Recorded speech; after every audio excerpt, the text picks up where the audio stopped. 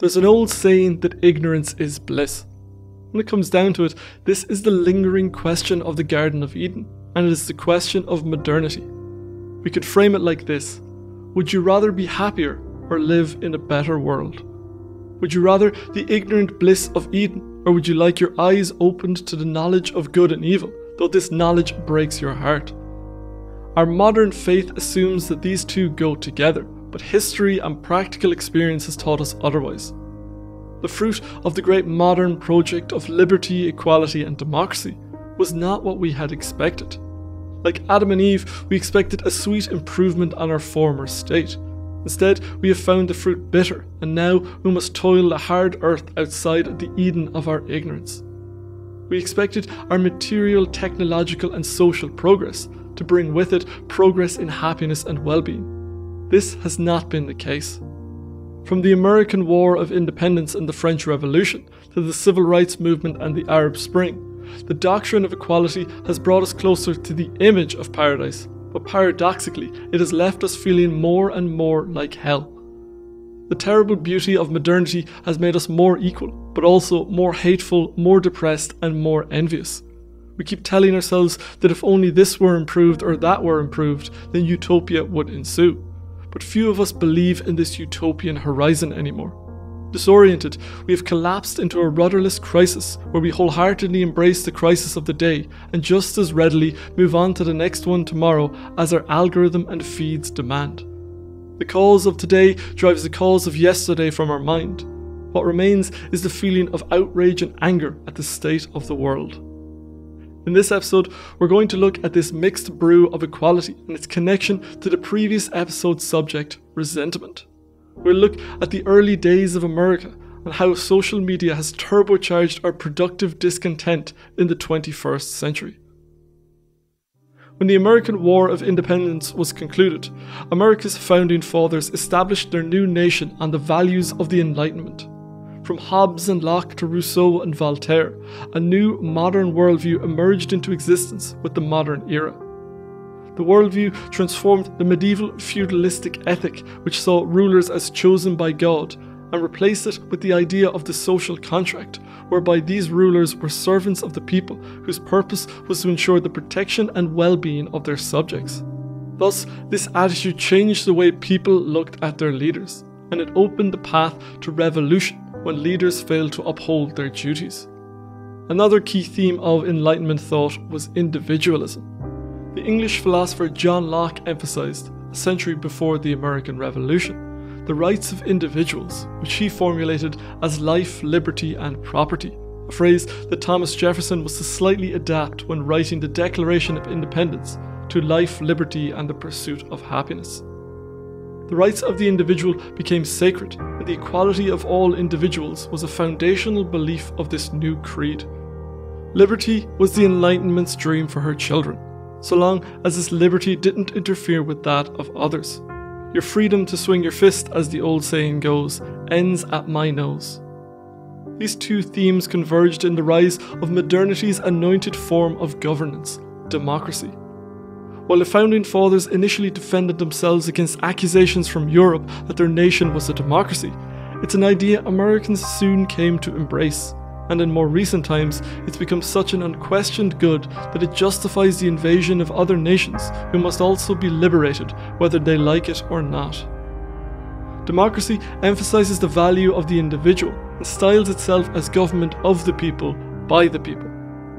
As modernity and democracy have matured, the Enlightenment promises of liberty and equality have become increasingly realised in the democratic nations across the world. The vote was extended from the landed elite to all free men, then women.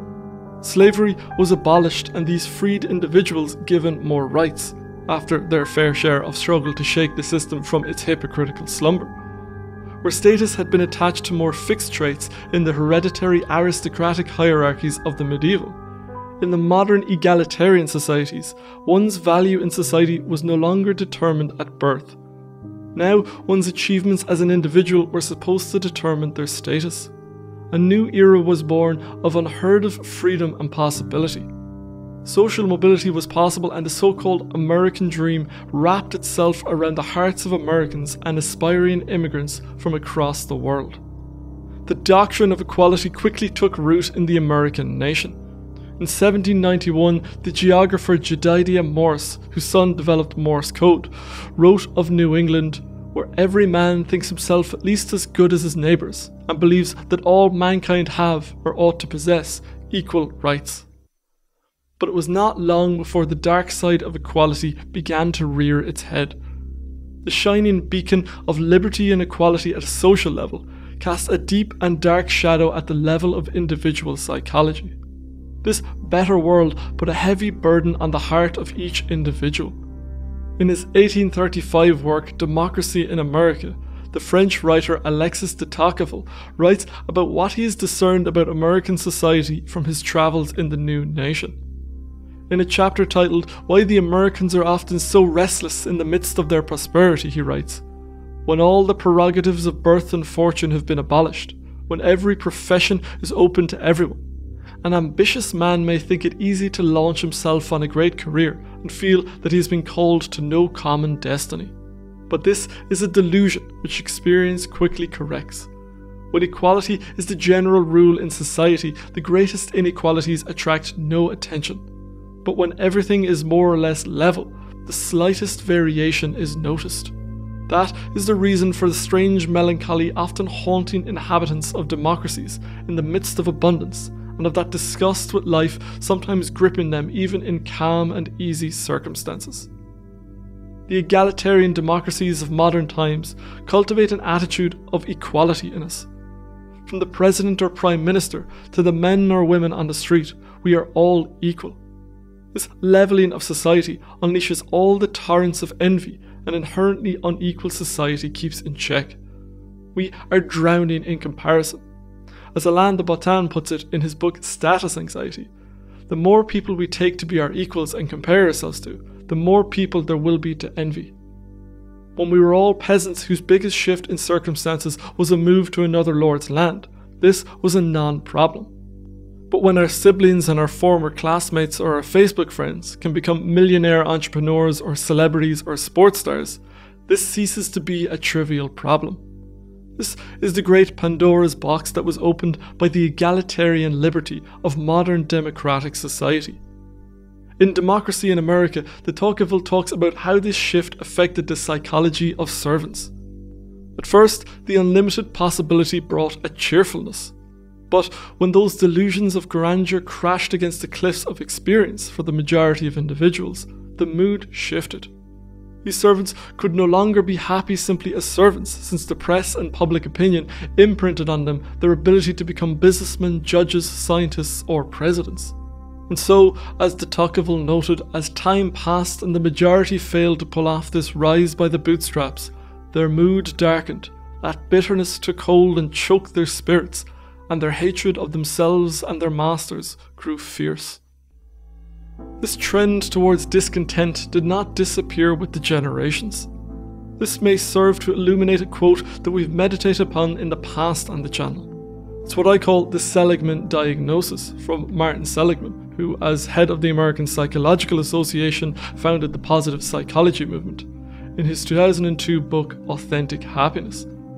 Mounting over the last 40 years in every wealthy country on the globe, there has been a startling increase in depression.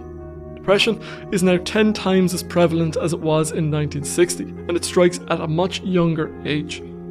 The mean age of a person's first episode of depression 40 years ago was 29.5, while today it is 14.5 years. This is a paradox, since every objective indicator of well-being, purchasing power, amount of education, availability of music and nutrition has been going north, while every indicator of subjective well-being has been going south. How is this epidemic to be explained? In The Social Dilemma, Jonathan Haidt shows how the intervening decades since Seligman's work has only served to send this pattern into overdrive. The sense of comparison which our modern egalitarian worldview birthed, and which democracy universally mandated, created a crushing level of comparison in the citizens of this new era. Social media is not the demon that created the mental health crisis. It is the technology which took the underlying pattern and amplified it, democratizing the misery of comparison. So what are we to do? The Middle Ages were no picnic. The vast majority of the population of medieval Europe were peasants. They were, as Alain de Botton put it, poor, undernourished, cold, fearful and dead, usually following some agony before their 40th birthdays. After a lifetime of work, their most expensive possession might have been a cow, a goat or a pot. Famine had never been far away and diseases had been rife. Among the most common were rickets, ulcers, tuberculosis, leprosy, abscesses, gangrene, tumours and cankers. In short, medieval life was far from ideal. Viewed from the outside, it was a miserable existence. The serfs, they weren't entirely free. The most common type of serf, the villein, would have to pay their lord for loss of income just to move away to another holding if, for example, they were unfortunate enough to fall in love with someone outside their lord's domain. The national government, or rather the kingdom's government, was no better. And all this without mentioning the rather frequent horrors of war. Despite all this, the medieval wasn't entirely worse than the modern era that has followed. So says de Tocqueville, who had seen the world from both sides. He writes, "When royal power supported by aristocracies governed nations, society, despite all its wretchedness, enjoyed several types of happiness which are difficult to appreciate today. Having never conceived the possibility of a social state other than the one that they knew, and never expecting to become equal to their leaders, the people did not question their rights. They felt neither repugnance nor degradation in submitting to severities, which seemed to them like inevitable ills sent by God. The serf considered his inferiority as an effect of the immutable order of nature. Consequently, a sort of goodwill was established between classes so differently favoured by fortune. One found inequality in society, but men's souls were not degraded thereby. With the opening of the Pandora's box of equality, two psychological coping strategies have emerged. One reaction is to take the paradigm for granted and to strive to realise the promise of the world of equality. This usually entails working as hard as we can at jobs we don't particularly like and filling the void of our falling short of our ideal with all the nice things that signal to others that we've reached it. Houses, cars, holidays, handbags or saunas. We plunge ourselves into debt so we can at least create an illusion of running a good race. In short, keeping up with the Joneses. The other option is ressentiment. The problem isn't equality, assumes the mind of resentment. The problem is that equality hasn't been fully realised.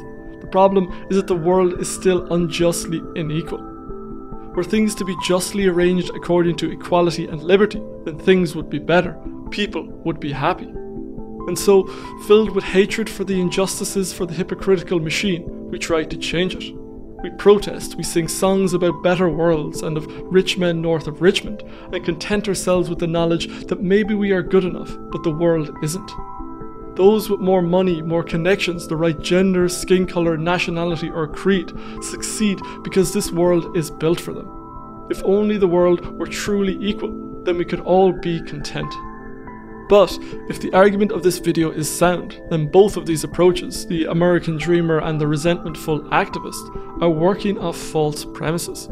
They are blinded by the value of liberty and equality. They think that a little more salt water will quench their thirst. But what if they are wrong? What if equality is the obstacle, not the way? The dream of Thomas Jefferson was to create an opening for the aristocracy of virtue and talent, to replace the old aristocracy of privilege. Seen from the vantage point of general happiness, this dream embodies the worst of both worlds. The end result is a world of inequality, where the majority are miserable. In the Jeffersonian utopia, those with the highest IQ have the competitive advantage. The aristocratic order is still fixed at birth, but one must wait to see how the chips will land. Of course, it's not so simple as that. An individual with higher trait industriousness, i.e. more temperamentally inclined to hard work, will outperform their similarly intelligent peers. And so, in this aristocracy of virtue and talent, we are incentivized to sacrifice more and more for this talent and virtue. One's status in such a meritocracy is never guaranteed. It is always precarious. And so, we are incentivized to sacrifice that which doesn't advance us. The moments of small talk and silence and gossip that once bound our communities together have been optimized out. Victims of the modern fetish against friction. Victims of the scrambling for the peak that the status anxiety of equality drives us to. As any soldier of ressentiment will tell you, we do not live in a world where the aristocracy of privilege has been dissolved. Inherited wealth, connections, and pigmentation still account for much of our upper echelons. But we live in enough of an approximation to Jefferson's utopia to realise its costs. In a world of Instagram and LinkedIn, we are, as Yeats put it, sick with desire and fastened to a dying animal. We're playing a game in which there must be losers, and we're playing at a scale where the winners are warped by their success into something more like a machine than a human. Technology has turbocharged the egalitarian dystopia of the Enlightenment value system. And so, here we stand. Behind us, a medieval world of inequality, disease, and deprivation. Around us, a world of sci-fi abundance, which amounts to nothing more than the old water everywhere but not a drop to drink. Our modern value system tells us that what we need is more equality, more liberty. We live in a better world, but we've never been more miserable. And so, we've returned to our opening question. The value of Eden's fruit. From the outside, there is no comparison. Modern life has overabundant food, air conditioning, and automobiles. We have smartphones, refrigerators, and low infant mortality rates. The medieval, by comparison, had none of these things. Seen from the inside, however, a different story emerges. While the material externalities might fool us, it is not obvious that modern humans are any happier than medieval humans. We live in a better world. Of this, there is no doubt. We have all the material benefits of progress, and we have all the social benefits of progress, the liberty and equality we've been harping on about. But we live in a world where suicide is the second biggest killer of men. We live in a world where depression and self-harm are affecting more people and at younger ages. We live in a world of abundance, but like the Buddhist realm of hungry ghosts, we are unable to gain an ounce of satisfaction from this. And even if we could change this state of affairs, it is unclear that we ought to if we value our survival. This modern capitalist society, by its very dedication to growth at the cost of the individual, can, has, and does outcompete every other social arrangement, at least over the short to mid-term. This evolutionary force pushes us even beyond this planet. We are, it seems, victims of a nature that, as Tennyson put it, is red in tooth and claw. Our contentment is a sacrifice at the altar of evolutionary competition. It seems that we are the victims of a Faustian pact. We have truth and power and a freer world, but inside, our souls have become deserts. We know that the economy must grow, but it's no longer clear why. If it's not making a happier world, then why? Other than survival, what is the purpose of it all? What are we doing here? That's everything for this episode of The Living Philosophy. I'd like to thank David Pelabosian, Ibisophiasa, and all the other patrons for their support of the channel. If you'd like to get access to bonus content, monthly Q&As, and get your name in the credits like these fine people, then you can head over to Patreon. As ever, if you have any thoughts, insights, or feedback, I'd love to hear from you down in the comments. Otherwise, I shall see you next time. Thank you for watching.